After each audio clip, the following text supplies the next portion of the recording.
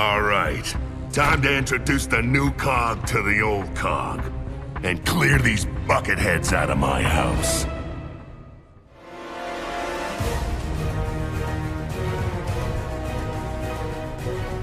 Mate, what's Gears of War 4? Awesome. Yeah, this one's yours. I cannot wait, mate. You are the biggest I Gears cannot fan. wait for this. Every time that I see a Gears... Wait, wearing goggles? Mate. Beard goggles. Yeah? You're But such yeah. a fanboy. Shut up. Every time that I see anything to do with Gears, and obviously I've not played on console for a while, my willpower just drops to the point where it's like, somehow I have to own this. And I have to finish it. I have to finish it. But luckily now, it's my job, mate, so Yeah. you let me do I it. will say, this is the first... We bought an Xbox One for this, because Microsoft Store. No. And they didn't give us a boxed copy. What's oh that yeah, about? it was just like a cardboard Nothing to sleeve. do with Gears No. 4, I'm just saying. I'm annoyed. Come on, Microsoft. Right, you go play Step it Gears. up. I'm going to do it, mate. Gears 4, mate. Is it a direct sequel? It is, pal. It is. Alright, so I don't know where we are on spoilers for 3. Okay, no worries, no worries. So yeah, What's the story of this one? Because we kind of won in 3, I can say that. we did win. It was kind of like an absolute. There was an expansion after 3, but this is directly after all that, which goes back to the main storyline. So basically, Gears 4 is set 25 years after the countermeasure was deployed to the Emotion. The paint. I knew you was going to say paint. It reminds me of paint every It's time I Bob said Ross and emulsion. I paint just and feel like I'm just everything. decorating. Well, that's it, you know. It was a happy little incident. We should have that called it happened. orange jizz balls. Get out. Come on.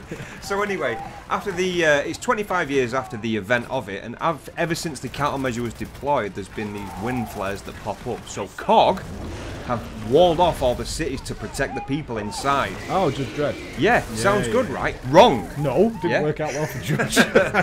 So inside these cities, they put into effect martial law, and there are people that go on the outside, obviously outsiders, and set up their own villages, which the cities don't like, the government don't like. Oh, so it's not radioactive or anything? No, it's not radioactive, but the wind flares outside of the city, you're not protected. And we'll Right, see that in the okay. later footage that they are pretty devastating as well. Fair dues. So what happens is at the start is you see the ceremony, and you see flashbacks through Hoffman, the Colonel. So you don't have to play the other 3? You don't have to play the other 3, but Okay. we're going to get to that, don't worry. So you play the flashbacks through Hoffman's eyes of all the different events that led up to the doomsday of the Locust. So you get to see things like the Emergence Day when it actually came around, or the Anvil Gate, and a couple of other scenarios before you actually jump into the main character. Who is? Who is JD. JD Phoenix, mate. Oh, son. Oh, it is It's the the son. son. It's the I was just going to son. say, 25 years later, Marcus has got to be looking pretty rough. Oh yeah, his balls have been everywhere. Yeah, his balls that's have been some everywhere. saggy nuts. So we find out that JD's basically left the COG. He's not down with it, mate. This martial law thing, no, there's no freedom there. So him and a friend of his, Del, mate, Del. are actually raiding a COG, not institute, well, like a building that's got vital supplies in that they need for their village. Oh, okay. So it's almost like a Demolition Man vibe at that point. Kind of, yeah, exactly. Yeah. Taco Bell's I'm going getting down, that. Taco motherfuckers. Bell's going Or to get it. Pizza Hut, depending on where you are, mate. So they're going in there for their Taco Bell and a fabricator, and then we learn that the COG knows where they are, so they're sending everything after them. So they get back to their village, and then they institute all these items that they've got from their raid, and then the COG attack the village. Now, this is where we're going to end the story Yeah, that's the setup for the conversation. game. But after the fight, obviously you hold off the COG, it's part of the game, it's part of the intro, so no spoilers. But after that, there are loads of huge creatures that come out, take the bodies, take helpless survivors, and then run away. They don't fight. So our mission basically in this who's game... your main enemy in the game? That's the point, you see. Okay. You're trying to find out where the hell these survivors have gone, because one of the main characters, her mother's been taken, while at the same time fending off the COG. That sounds like an entirely new world. It's... I saw you playing it, so the gameplay is very much the same. The gameplay is pretty much the same, yeah. So let's get into All the right, gameplay so yeah, I'm itself. actually interested in the story now. Bastard. That's all you can get, mate. Without me going into too much spoilers, that's what it is. You're trying to find an end to what the hell's happening with these survivors, which you learn through the game, amongst other things, which obviously I don't want to tell you Okay, about, then. with this being a first look. Yeah, too fair. So- So let's go on to the gameplay. Let's go So into the what did you gameplay find? then. Now, this is a direct feel of the other Gears games, and I'm Cool, kind of good. glad. Even though it has some points that I don't like about the gameplay, we'll get to that, it's still comfortable to me. That muscle memory's Well, still you bought there. a Gears of War game. You expect fucking Gears of War. Exactly. Right, you expect Gears of War. Exactly. I So don't it expect felt an RTS exactly or the some same. fucking nonsense. You know? Yeah, I mean, it's put a couple of new elements in, nothing that's an ability that you constantly have to use to throw into your arsenal, but little things like you can shoulder barge like the bigger enemies now to take them off balance, and then you can rip them to bits. I assume the chainsaw's still there. Mate, we're gonna just hold your guns, put them back. We're going to get to the chainsaw. It's one of the very big pluses for me. And there's another one as well, which is basically called a cover takedown. So if you're behind cover, your enemy's on the other side of the cover, or if they're walking past, you can drag them over, which will put them into a brief stun phase. And you can that's execute cool. them. Yeah, Oh, so right. I assume we're still moving through many areas of convenient cover, which Gears of War was known for. Yeah. Exactly. So, like we touched on there, the mood of the game feels like just the Gears of War games. There's still the really heart-wrenching moments of the story, but cool. also, yeah, but it's not all doom and gloom like with the other titles as well. There is nice comedy thrown in, but not cringe comedy, if that I makes assume, sense. given 25 years later, then no Triple T. No spoilers. Okay, I won't ask that question. The only one that I will spoil is, because it's obvious from the trailer, Marcus is back. Yeah. Which was, Oh. for me as a fanboy, I was sat there and just got goosebumps everywhere. Yeah, you do love your games. Everywhere. So obviously you tell Marcus what's going on and he wants to help, and he accompanies you through the game. Okay. Now, as we get into the meat of the game, things start to pick up. You go through the environments, they're all varied environments. It's like some areas, when you go to see the Outcast, it's a sunny day when you're holding off hordes of creatures. And then you're going through dingy sewers where everything jumps out Yeah, at it almost you. had a Bulletstorm feel to it rather than Exactly. Gears, because Gears was Yeah. always very grey. That's it, yeah. Gears was always super grey. What I do like in this as well is they've done it briefly in the other Gears, and it's just something that I picked up on more in this title, so maybe it's just more prominent, is the areas that you fight in. There are different kinds of fights, and it gives you weapons, so you're not so much forced to change weapons, but it gives you the option to use that variety. Okay. For example, It there's sets you up to take advantage of different weapons rather than exactly. sticking. Because I think when I played Gears 1 through 3, I just had the main weapons for like 90%. Well, that was me. I'll tell you my playthrough is, and there's a very nice cutscene of it as well, is it's a matter of time, and this was what was, like I stopped you before, one big moment for me is, coming back to the franchise, I couldn't wait to get a Lancer. Yep. It's so iconic to me. It's one of my top weapons in a game. And there's a brief cutscene, you get it, and all the way through the game, I'd have my sidearm, my secondary weapon, and I'd always have a Lancer. Yep. It's so good. So you get a nice cutscene for that. You get the Lancer, and all the original ass kickeries are in the game as well, like the long shot sniper rifle, boom shot, the Yeah, hammer they never shot. really introduced new weapons to Gears, did they? They Well, kept the that's famous it. ones. There are, I think there's 2 more in this, if I remember rightly, which is like a detonating drill gun. Ooh. You fire out a drill bit in a horizontal line from your barrel, and then you detonate it, and it goes straight down and explodes, which is quite cool. So it's like a grenade launcher. Exactly, Yeah, okay. exactly, but there's no dip, it's a straight line. The other one, it fires circular blades. I think it's actually called the Buzzkill. And do they have ricochet. proper like limb removal or anything? I don't think they do. Oh, You can hack pity. things off, but I don't think it's generated Yeah, by yeah, like yeah. the saw hitting the arm or anything like that. Bummer. On top of that, you get a couple of the... I hate using the term mechs, but let's call a spade a spade. You get a couple of mechs. You get the ones that you've seen in the original games and the horde modes, and you get a couple more later on, which are big points in the game. You'll probably see the footage, but I'm going to give you no context as to how or why you get them. Can I ask how are they for turret sections? Because they always bugged me in the Gears games. Right, I don't believe that you don't like that. That was one of the big things for me, is they nicely incorporated, and it is a huge fan-based part of the game, is Yeah. the horde mode. Now, they keep it simple in the campaign, where you just basically build small turrets or razor wire, and you can upgrade those or repair them. Like I say, it's a very simplified version, but the sections in the game where they do that, where you're defending something or you're waiting for someone to do something while you're doing it. So I like the fact that they incorporated that as well. Yeah, which it is was. really nice. It's just a case of how many for me. Like, I don't mind the good turret section, Yeah. but if they're every few minutes or something like that. Yeah. On top of that, obviously that's the campaign. It's so hard to really get into the guts of this game without spoiling it, because I'm that's so okay. passionate That's about alright. Gears. It's so good.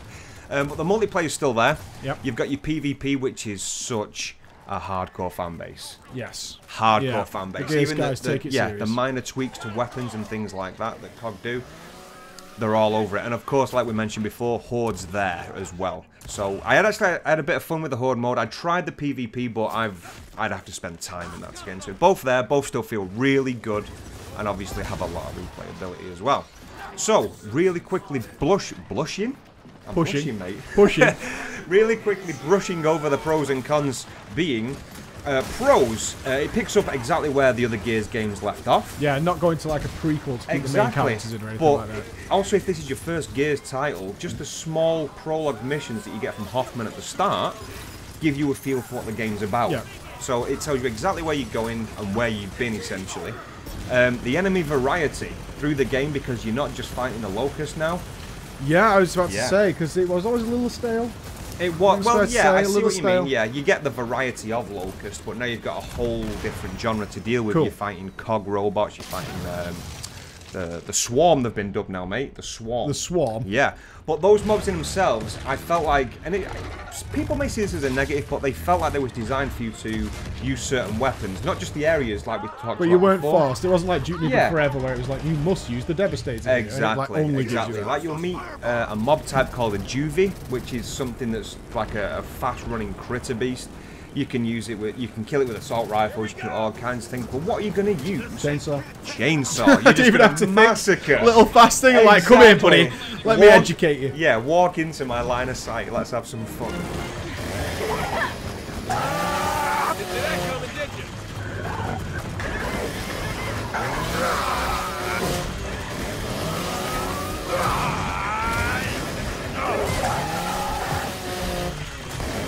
Everything was there for me. The feel of the game, the gameplay itself, beautiful. The cons, there's only a couple of small cons. Yeah, one of them, it's a running thing. It's not just Gears 4, but it's still for me the clunky, the movement, and that annoys me the most. When you're going from cover to cover. Oh, do you mean like sticky walls and stuff? Kind of, yeah. But like when if I'm sprinting and there's an obstacle in the way, which I can jump, but I have to press additional buttons in combination to get over the so you obstacle. prefer more like an Assassin's Creed style, So where it's yeah, like a I've free got running comfortable style. with like the Assassin's Creed style free running. Obviously, I don't expect a cog to free run. Yeah, exactly. I just expect them to vault over the object when I'm sprinting towards it. And the other one being, earlier in the game, you fight cogbots, and the way that they spawn in the game is an aircraft carrier will fly over, drop a load of pods, and they're there. Right. It was just constant and relentless at the start of the game. Oh, like just, I get it. Yeah, Let's it's like, move on. in a way that it almost forces you to change your weapons, to hold your ammo, let your... I get what they're trying to do, to hold your ammo, to get your AI to combat them, and the weapons that you switch to that they drop are very weak. They mince you. It just wasn't fun. It just wasn't fun. They can put things like that and it's just like, yeah, I get what you're doing, I but this think isn't it's fun. just to stretch the start of the game. But it was just the start. I get it, but that is just the start. By the time that they return, you've got some heavy weapons to deal with them. So that's not a problem So you at all. almost get a revenge kick out of it. Absolutely, absolutely. Cool, man. So what's your conclusion on Gears of War? Right, well... 4. 4. I could sit here and I can spend all this time blowing the sunshine out of Gears' arse, and I will. So, the story was solid.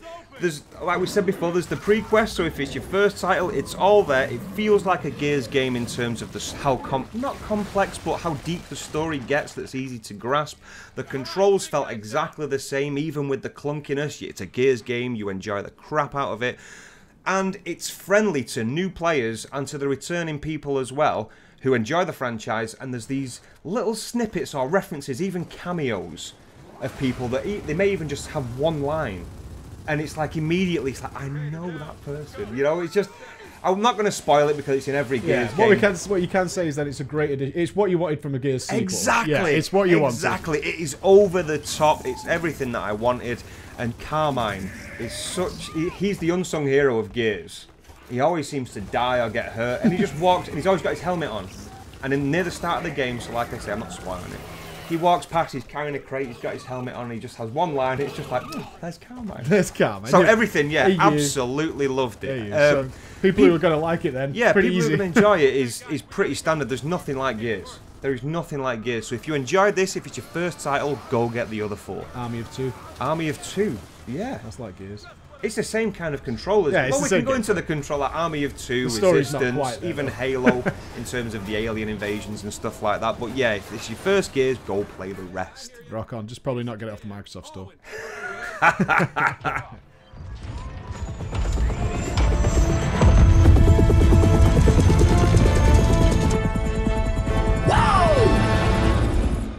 So you enjoyed that one then?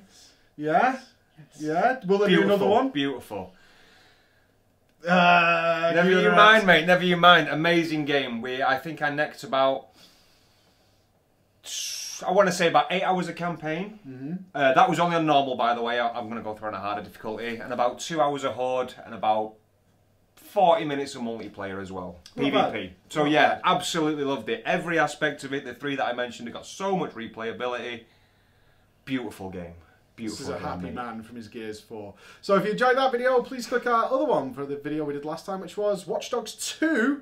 Coming out on PC soon. It's out on the consoles right now. It is. There's no highlights for this one because we recorded it before we started doing the highlights. So there isn't any. But you can watch the VOD of Watch Dogs 2 if you want. Or Beholder. You can indeed, mate. Bye, everyone. Yo, whose place am I in?